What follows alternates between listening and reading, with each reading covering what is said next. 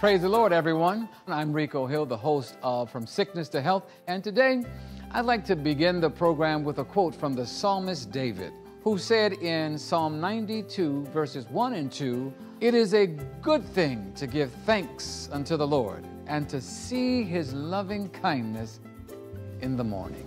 Yeah, after that first cup of coffee. Coffee.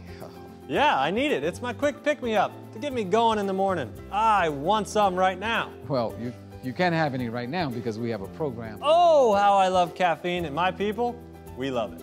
Now, we as in your people, me and you, who's we? My people all around the world. We have clearly spoken about this delicious stuff. In today's program, we're going to let the facts speak, and perhaps those facts can actually help you and your people. But, of course, I know what's going to happen. Here's what's going to happen. You're going to try to hide the truth, aren't you? Nope, don't have to hide the truth, because my people love this stuff so much that they can't live without it, no matter what you say. Watch me get them excited.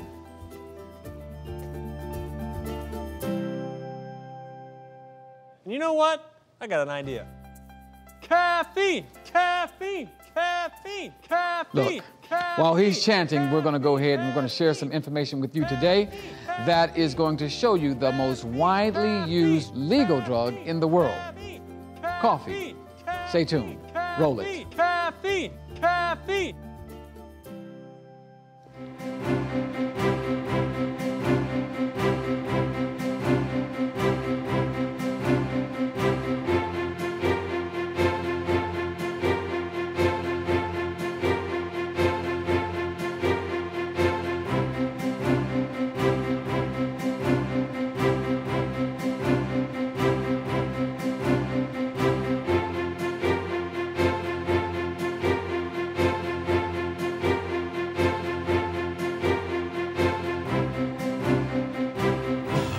Welcome and thank you for joining us here in the studio of From Sickness to Health.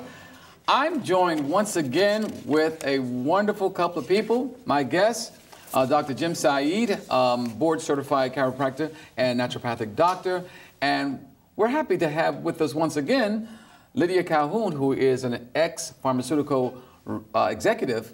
And again, we're going to talk about something that kind of relates to drugs, but this time it's a legal drug, the world's most widely used legal drug, and we're going to get some insights from both of you today. So welcome to the program. Thank you so much. Good to have you. Okay, so we're talking about coffee. Don't you love coffee? You know, I was excited to have Lydia join us today because you're going to find this fascinating. But if there was ever a time when someone has never, ever had a cup of coffee, you'd have to really search far and wide. But Lydia has never had a cup of coffee a day in her life. That's true. I've never even tasted it. She's never tasted it. So I thought, so what do you have to say about coffee?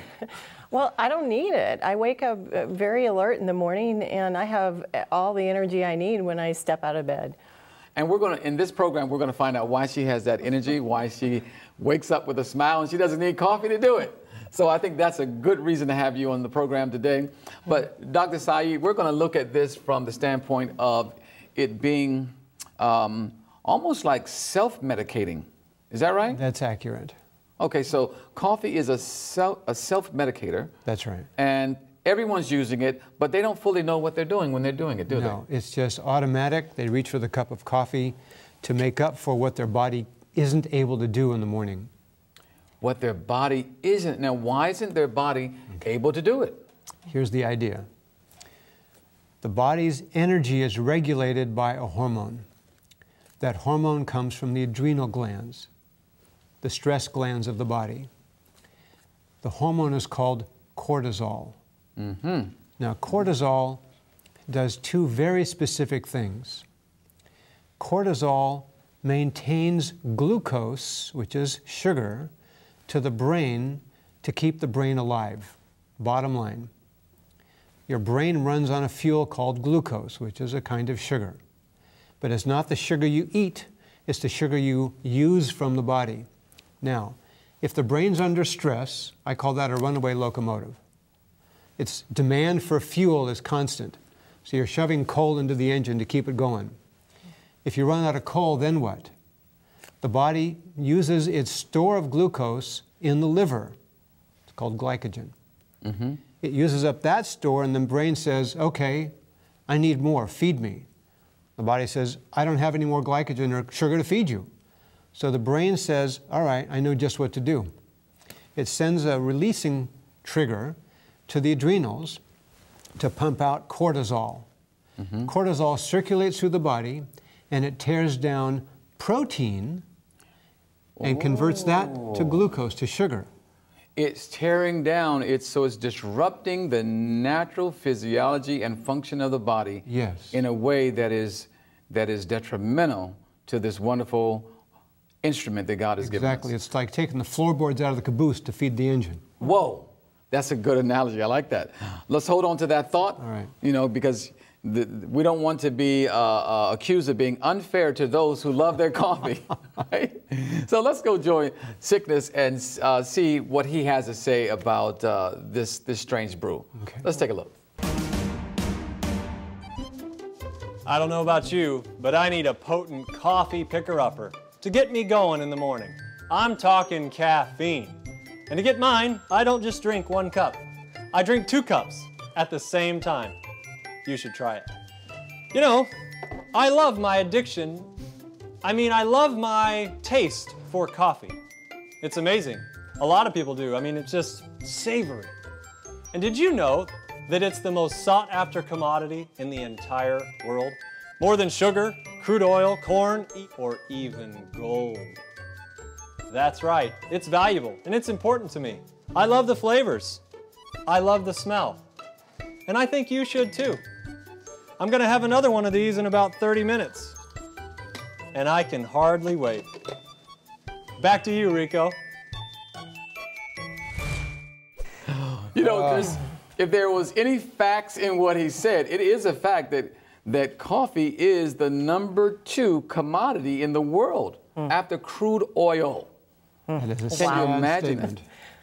And, you know, above gold and silver and all the different grain products that we use in abundance. Yeah. No. It's coffee. So this people love it. We can't deny that. And it, you know, he did say it smells great, and it does stimulate you in the morning just by smelling it. What can be so bad about it? Well, before we went to Sickness, we talked about it's disrupting the natural function of the body. Yeah. Yeah? You wanted to continue, though. I wanted to hear more about this whole physiology and how it's doing more than just, sort of hijacking protein. It's doing something to the heart, it's doing something to the stomach, and we're going to look at a clip that shows that it's actually doing something to your brain. Yes. But continue, Doctor. So what happens now is you tear down protein, so you now decrease the lean body mass of the body, so now you increase the fat body mass. So as cortisol is surging, you're literally increasing fat stores as you strip away protein and the lean body mass of the body. Okay, let me make sure that we understand that. So as you are disrupting protein, you're creating another environment, and that's fat stores. So are we talking about causing people to gain weight, causing people's cholesterol to be raised? What's happening by creating these fat stores? That's what happens. I call coffee liquid sandpaper. Oh, now there's an image. Liquid sandpaper? And the damage that it's doing to the system, including the cardiovascular system and the liver. So when we think of sandpaper, we think of something that is actually stripping away. It's abrasive. It's removing something. Yes. A surface of something. The surface of what is being stripped away. It's causing an inflammatory reaction. So every time a person goes to their coffee place of choice, or at home, and they have some of this brew, they're actually causing an inflamed situation in their body? Yes. That's dangerous. Now, I think we need to remind people why that's dangerous. Because inflammation generates scar tissue. Scar tissue limits function and motion and health. It damages inside the artery, it affects the liver adversely, it can affect joints adversely. This is the consequence of drinking this drug. But here's why people drink it. Over time, when the body is adapting to stress, the cortisol levels go down because the liver or the adrenals can't produce the cortisol because they fatigue. So then people reach for the coffee to make up for what the adrenals aren't providing. So they use coffee to stimulate them and pick them up in the morning instead of cortisol. Now, cortisol has a daily rhythm. Cortisol is high in the morning and drops down to low at night. So we're effective in adapting in the morning, and we're ready to go to sleep at night and recover and repair. Mm-hmm. When people fatigue their adrenals, the opposite occurs. They ruin the adrenal capacity to produce cortisol in the morning, so they reach for coffee to make up the difference. And then cortisol rises at night and they can't sleep. They can't sleep. So when people can't sleep, this is causing a whole nother host of problems. Yes, because then the adrenals have to produce cortisol at night to raise the cortisol from night to morning to reduce inflammation in the body from the previous day's stress. This sounds to me like people are sleeping, but they're stressed while they're sleeping. Yes. Can you imagine that? In fact, we call it hyperadaptosis. We become addicted to stress. So the body's in stress. Who likes stress, though? No, people don't enjoy stress, but you're saying that when we're drinking coffee, we're actually creating an environment where we are addicted to stress? Yes, we're not at rest in our hearts. Okay, I want to get Lydia in on this because we're about to show a clip that is going to really speak to what happens physiologically when we drink coffee. Let's take a look at this clip. This is gonna blow you away. Let's take a look. It's everywhere, from 320 milligrams in a Starbucks Cafe Grande, about the max you should have in a day, to energy drinks, to sodas, now even inhalable, 100 milligrams in an instant. But could that daily dose of caffeine be changing your brain? We turned to researchers at Wake Forest in North Carolina, where I underwent 2 MRI brain scans. This first scan with no caffeine in my system. Then I downed just 1 drink.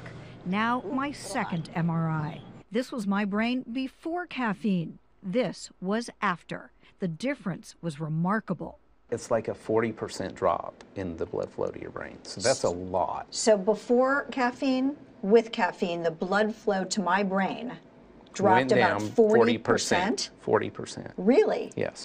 Why the drop? Caffeine blocks a chemical called adenosine, which controls blood flow to the brain. Add caffeine, blood vessels constrict, less blood circulates in the brain, and your blood pressure and heart rate go up. So if you skip your regular coffee, that surging blood can trigger a caffeine headache. It's like trying to get a fire hose to pump blood up through your skull. If you're a caffeine lover, your brain has actually changed.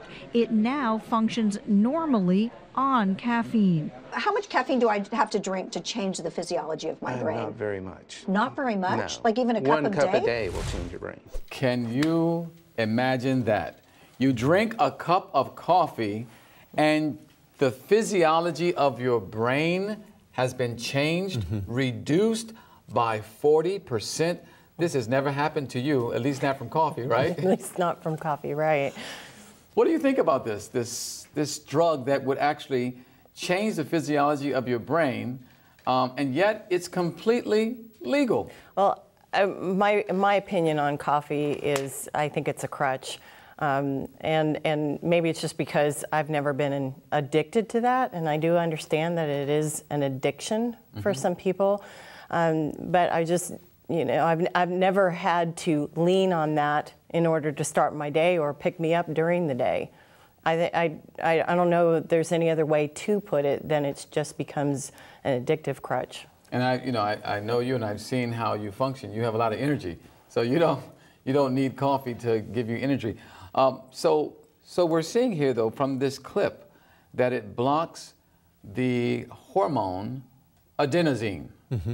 And this has some relationship with headaches. I mean, after a while, people can't get off of coffee because they get headaches.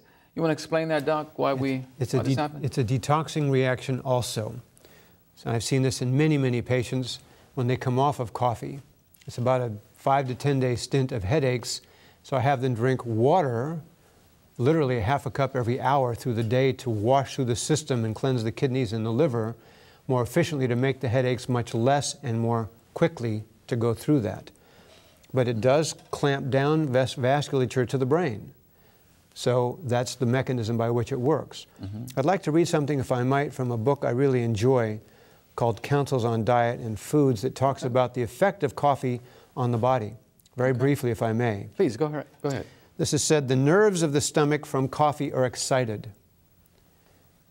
These convey irritation to the brain. We talked about that gut-brain connection. This is one of the ways it happens. And this, in turn, is aroused to impart increased action to the heart. So you get palpitations of the heart, commonly with coffee. And short-lived energy to the entire system. So there's energy that we feel is bursting, but it's not a true energy to the system. It's a stimulation to the nerves. Okay. And there seems to be a strength that's increased, but it's momentary. And it's from excitement, not from strength inherent in the body. The intellect is aroused, so we're more hyper in our thinking, and the imagination becomes more vivid, so people want that to seem like they're clear, but the downside is it leads then to depression. And once depression occurs, what do we reach for? More coffee. That next cup of coffee. So it's addictive in the sense that we are stimulated, depressed, and it continues because the adrenals can't support the cortisol we need to keep the energy levels that we require to function through the day. Now, will that cup of coffee alleviate that bout with depression, or will one ever get to the place where the depression is so severe that then I just need something else, like an antidepressant? This is common. I call it 1 step forward and 2 steps backward. So it's constantly digging a deeper and deeper hole, that we have something else to try to get out of when coffee is not enough. When coffee is not enough. Wow, we probably should have called this program When Coffee is Not Enough. Now, Lydia, as a ex-pharmaceutical executive, what is out there in terms of drug medication that would, for the person who might drink so much coffee and it's not really enough, now they need something else? We don't have to get into the names, but are there certain things that people are looking for? Well, the number one thing would be an antidepressant. If we're talking about coffee bringing on depression and somebody is a chronic coffee drinker, it would lead to reason that they'd be reaching for an antidepressant chronically as well. Okay, wait a minute. I just heard something. So we're saying that the number 2 commodity is coffee. The number 1 drug prescribed in the marketplace is antidepressants. Is there a relationship? Is there a connection? Or is that just coincidence? Far from coincidence. We live a lifestyle that leads to depression.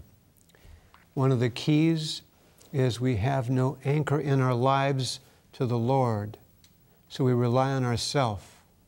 And we do things in our lifestyle that tear our bodies down, and we don't study nature and the Lord's laws in nature that allow us to follow His way to heal. And so we rely on our own ways. And our own ways always lead to degradation of health. And so it's essential that we start living a style of life congruent with how we're created.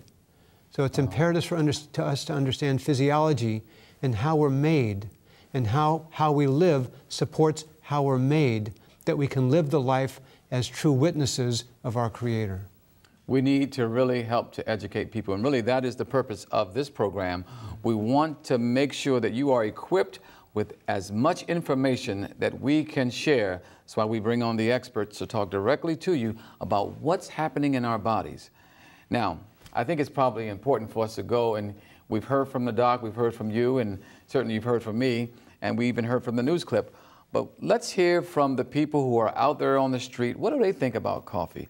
You know, it's so confusing. 1 minute you have a program that says coffee is helping you live longer, is fending off Alzheimer's.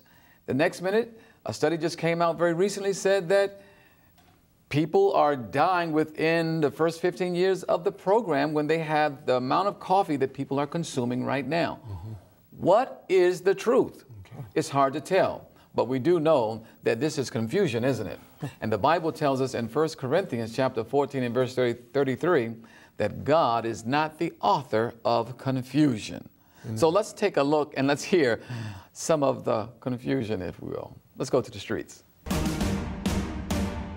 All right, I'm out here on the street, Sickness, and with me is Duchess Sabovic, the Duchess. Wow, what a pleasure. Where are you from? Northern Alberta, Canada. Canada. Today I'm with the Duchess of Canada. Now, let me ask you a question. What do you think of caffeine? I think it's the only way some people get started, but it's really bad in large quantities.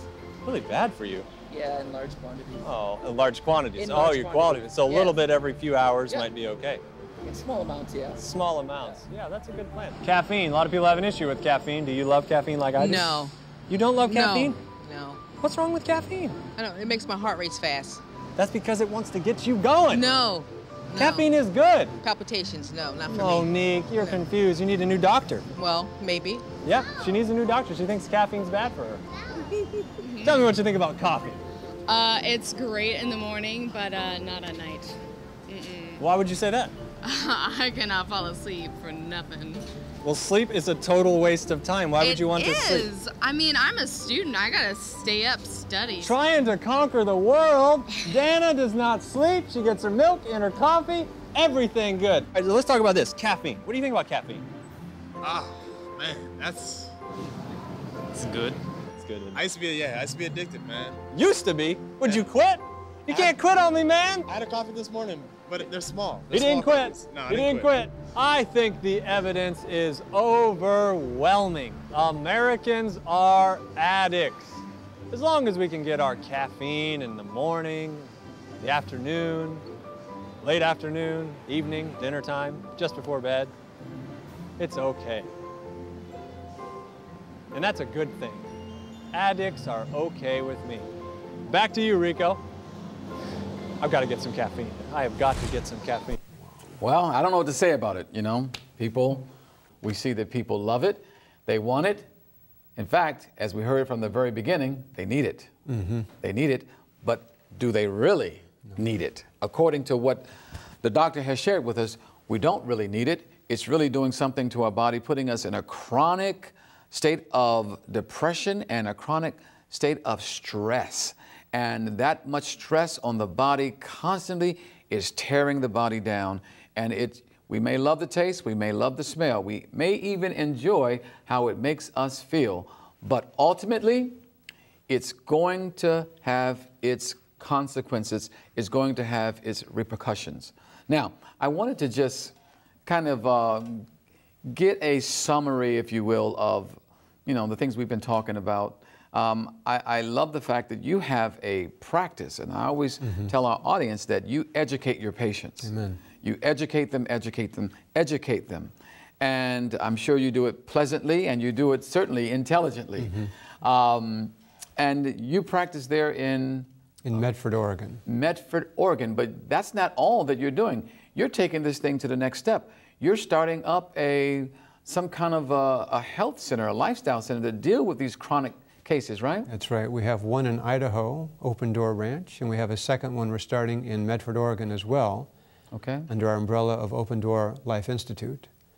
And it is a medical missionary school and healthcare center combined. Medical missionary, that means that you are sharing, because a lot of people don't know the term of medical missionary, but if you think about a mission or a missionary, this is sharing the good news of the gospel and the word of God, but combining it also with the physical healing that is needed, because they go together, don't they? Absolutely. So essentially you are ministering, or you are blessing both mind, body, and spirit. Yes. Making people whole. Absolutely. You know, friends, I believe that's exactly how Christ did it, and he would have us do the exact same thing. Rather than dealing with the symptoms, dealing with the issues in such a way where we medicate them, it gets to the root of the problem. What is the cause? And I really appreciate that about your practice and your ministry. Now, Lydia, I'm going to, before I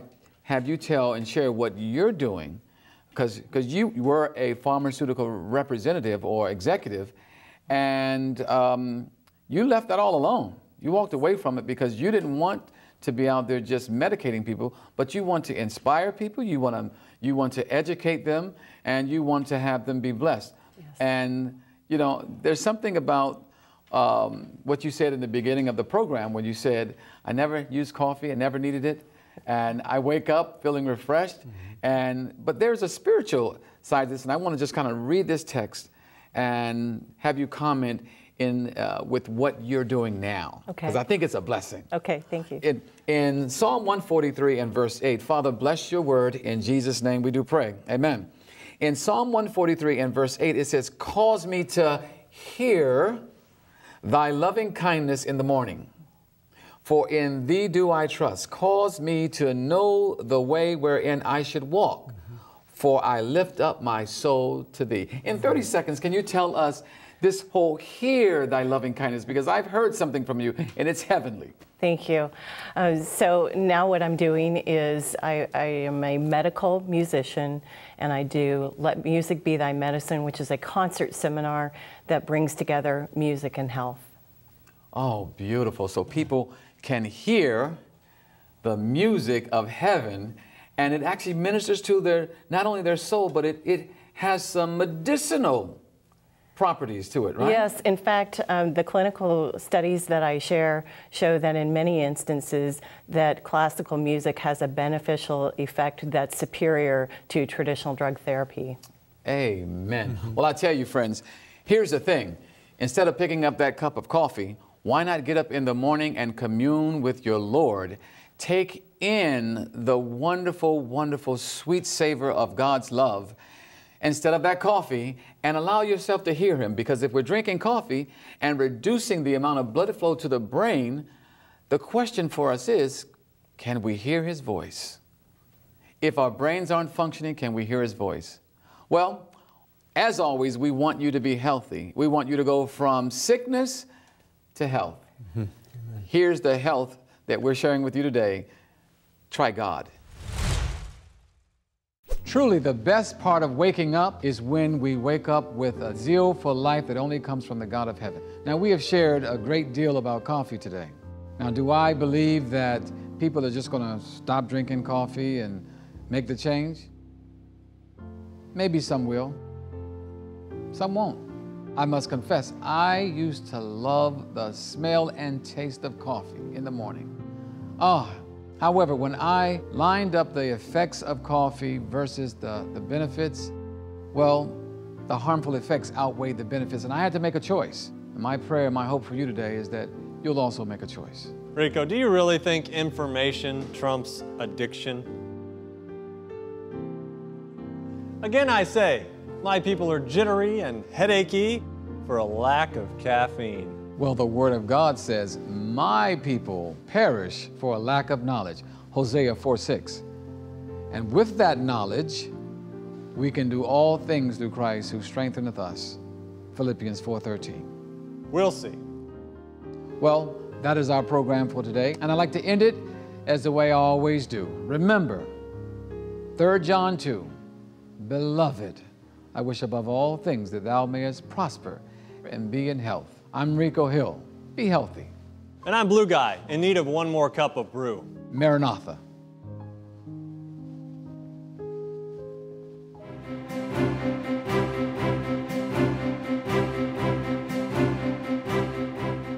Oh no. Oh, I got the shakes. Feeling jittery. Oh, I'm feeling weird. Oh, headache. Oh, headache. Ooh. Ooh. Ooh, headache. Too much caffeine.